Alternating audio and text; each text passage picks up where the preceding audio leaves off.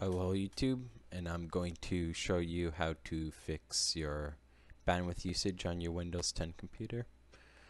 First, you want to go to Update, check for system updates, advanced options, choose how updates are delivered, and make sure this is off.